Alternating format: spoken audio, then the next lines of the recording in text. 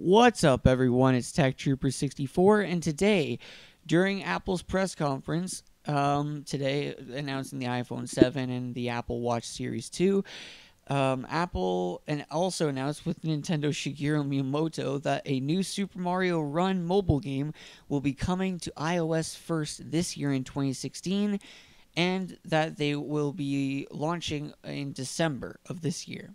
However, a lot of people were thinking about when is it coming to Android.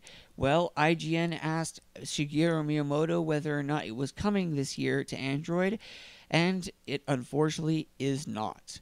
Earlier today, Nintendo announced the smartphone debut of Mario coming to iOS app stores and will be compatible with iPad and iPhone devices.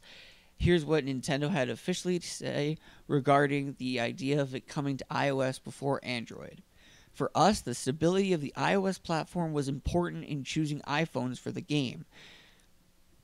But he reiterated that Nintendo does plan to bring it to Android, but not this year, but next year in 2017. So, yeah.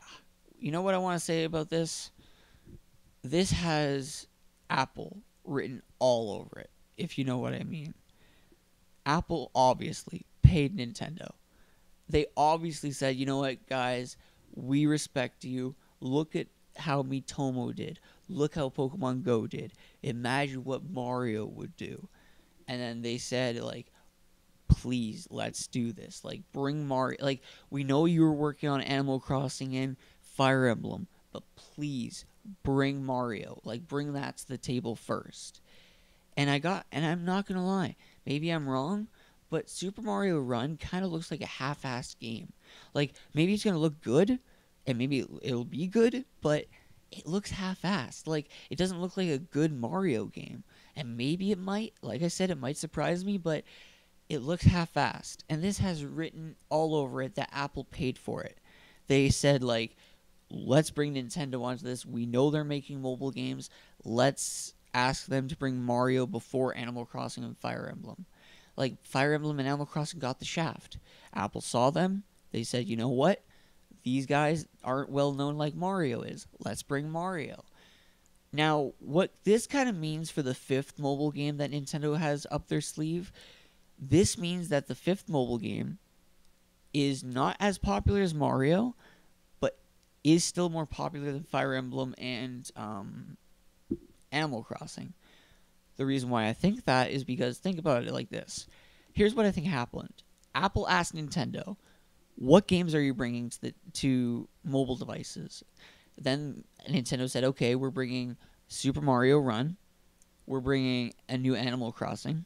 We're bringing Fire Emblem. And we're also bringing game number 5, which we don't have. Nobody knows what it is. Which my guess is Legend of Zelda, but that could change. We don't know.